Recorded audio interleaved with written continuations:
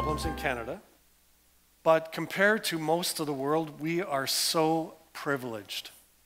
And I always need to remind myself of the incredible benefits we have. You know, I've got friends in the United States at conferences when I meet them, and they tell me about their concerns about having health issues and how you could become bankrupt. Someone was saying that to have a baby a few years ago was $6,000 alone, just in, right. And of course, we're blessed with the healthcare system that we have, and so many advantages to being part of this great nation. And so I give thanks. Although I do notice, on occasion, the press seems to always focus on problems. Have you noticed that? There were about 1 million people out for the Raptors celebration. It was absolutely huge. Some people in the congregation were there. But what got the press? A shooting and a stabbing. So of the 999,992 people who actually were able to have a great time together and celebrate something for our city, the 8 people who were creating problems got the press, and international coverage, by the way. And what a sad thing. But have you noticed how often that seems to be the case? You can see a problem, but it seems to dominate. Maybe there's something in our Canadian psyche somewhere about always fixating on problems instead of forgetting the blessings that we have. And so on this Canada Day, one of the things I like to do is thank God for the blessings we have. You know, I do go to places where you can be arrested for being a Christian. And worshiping freely is something you need to be very careful about. And we have the freedom of religion in Canada, the freedom to gather, to worship, so much to give thanks for in our government and situation. So this Canada Day, I'll be celebrating that. Well, it's also on the theme of this morning's sermon, which is about loving God and loving others, and the things that get in the way of that. And I want to pick up on our reading from Luke chapter 9. As you know, the Bible has 4 Gospels, Matthew, Mark, Luke, and John. The 4 Gospel writers are telling the story of the life of Jesus. They're writing from their perspective and experience of Jesus' ministry, or the people who were in contact with Jesus. They're also writing to different communities.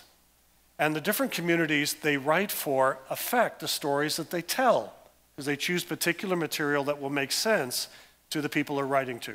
So Luke's gospel, likely Luke was a physician. Many scholars believe this. There's good evidence for it. And Luke writes to both Gentiles and Jews. And therefore, in Luke's gospel, he'll explain a number of Jewish practices in a way that Matthew does not in his gospel. Matthew assumes his audience knows what the Sabbath is, et cetera, et cetera. If you're a Gentile, there would be a number of Jewish practices. You wouldn't necessarily know Hebrew or Aramaic, for example. And so often the gospel writers will translate words that Jews would have likely known, but Gentiles would not. The other thing that Luke does is deliberately tell stories about non-Jews to get across the point that the gospel is not just for the Jewish people.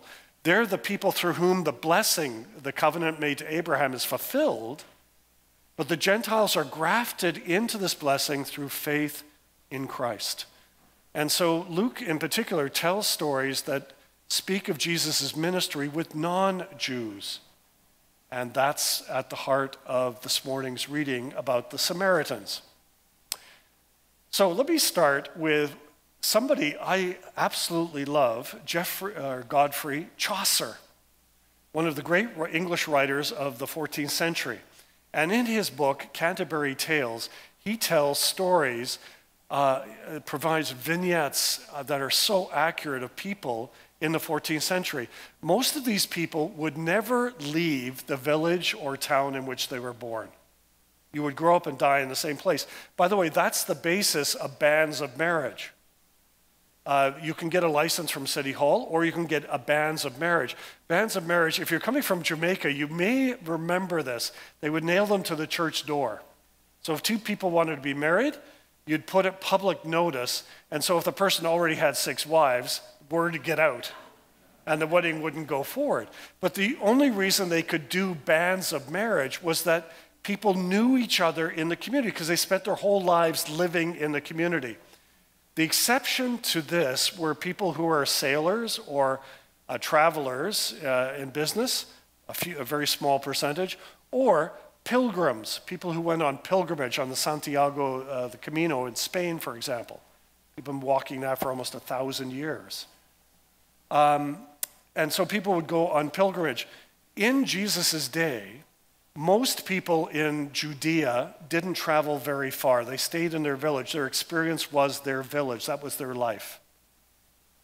The exception were Jews coming from Galilee in the north, because in between Galilee, they had to come to Jerusalem to celebrate at the temple Passover, the Festival of Weeks, which we know as Pentecost, and so on and so on.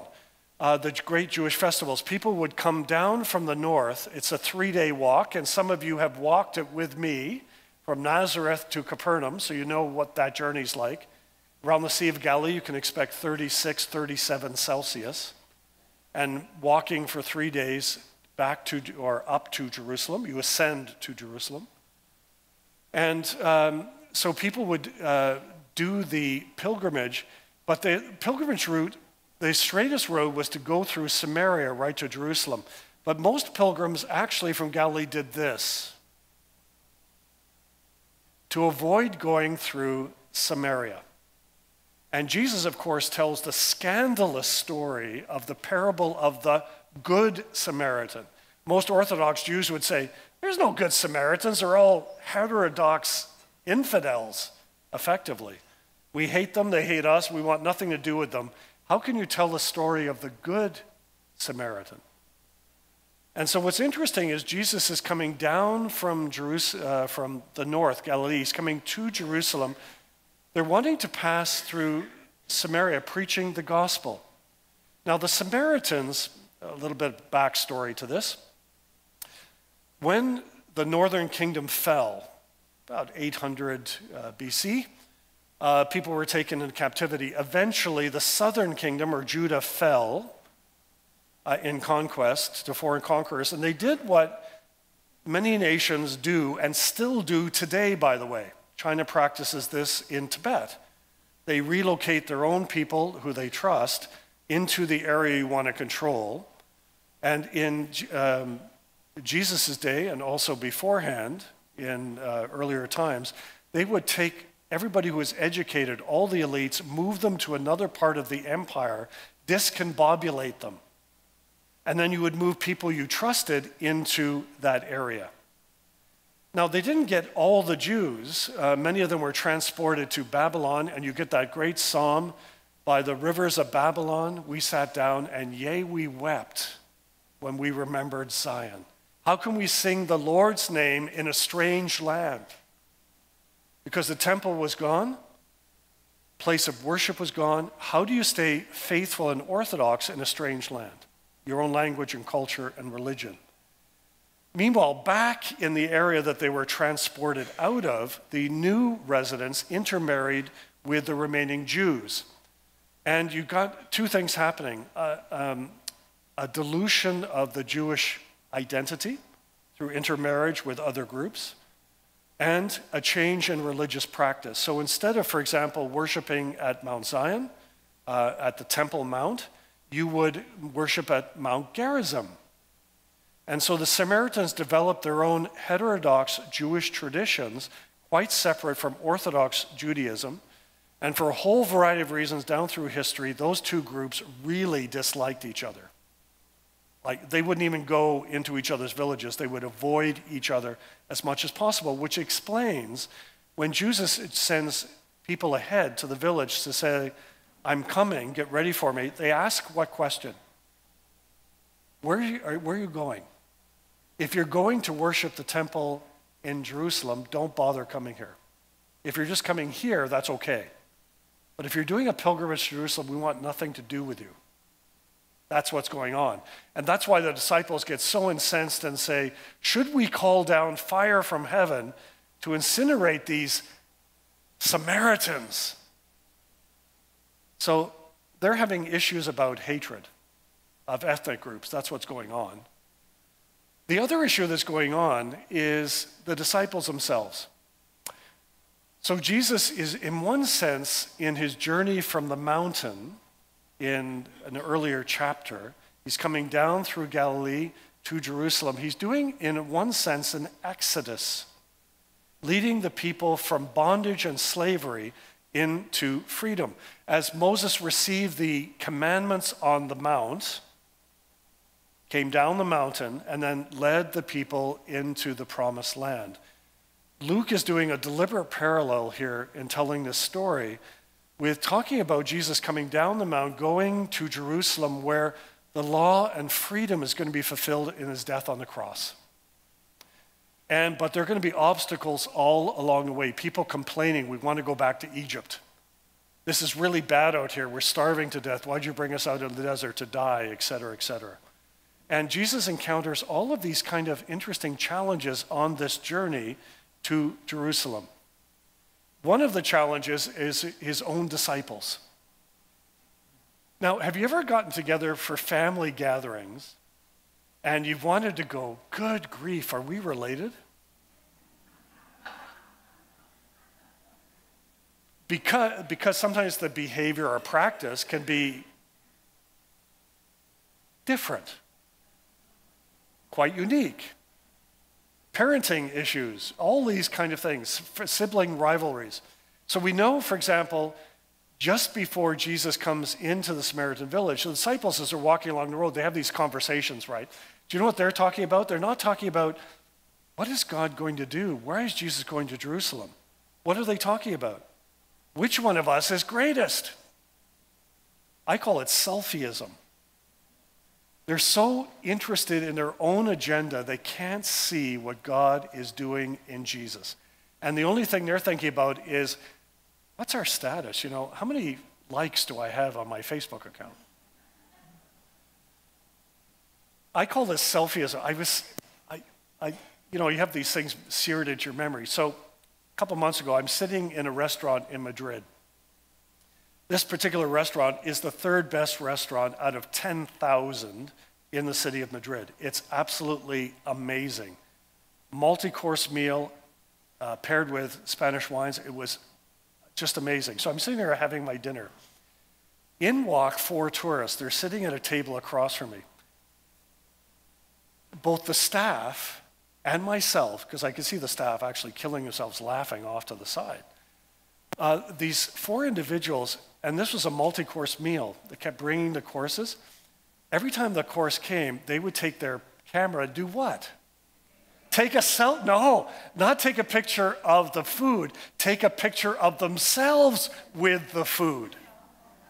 So it's always like this, 4 of them in a row. And how many of you like to watch people? Aren't they fascinating? I would have paid to be there for the entertainment. It was fascinating to watch these 4 people. Here's the real kicker. They weren't eating the food. They were just taking pictures of themselves with the food. So going through the thing progressed on. They did eventually eat something from dessert. But I thought to myself, all they can see is themselves. And all they want to project is themselves to their friends, that they're in this great restaurant and so on. But they're really missing the point. What's the point? Eat the food. It's fantastic. Enjoy the service. The service was just fantastic. You have these memories. So as I finished my meal at night, I was killing myself laughing about this particular incident. But the disciples, in a sense, are Selfyism. You know, if they had little cameras there, they could be taking pictures of themselves walking down the road. Which one of us is greatest? And missing the point.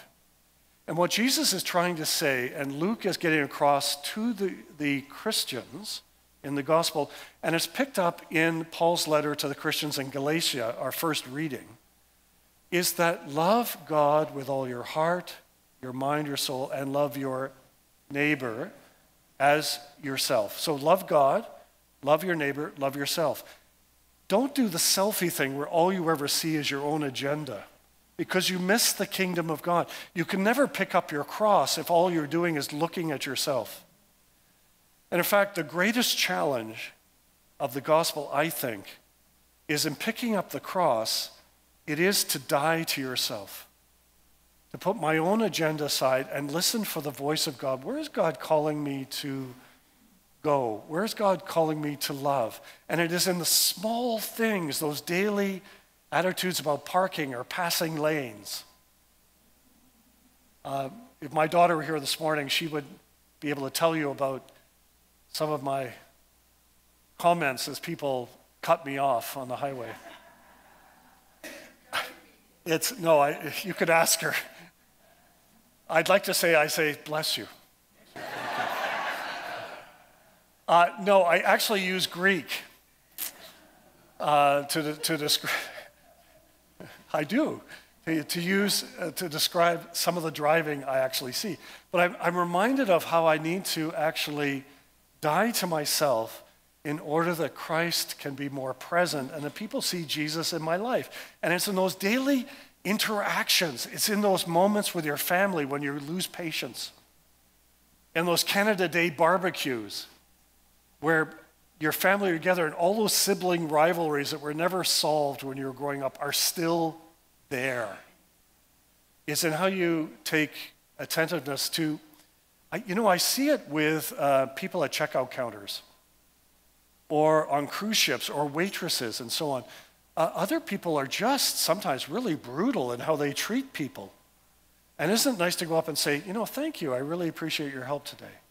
Thank you for doing that. Or, I appreciate your smile, thank you. But a word of encouragement, the little things that bring love and in one sense die to our own agenda in order that Christ can be present. What's the biggest witness to someone else about the love and reality of God? How you love others. How will they know you are Christians? By your love. What a challenging thing. Now, in a couple of weeks, I'll be in Calcutta with the mission team, and we'll be working in Mother Teresa's homes in Calcutta.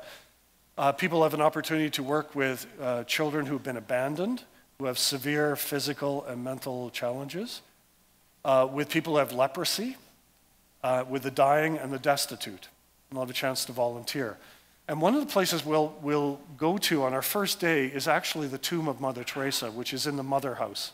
It's in a small room with gray, simple benches around a raised concrete tomb in the center of indoors in this room.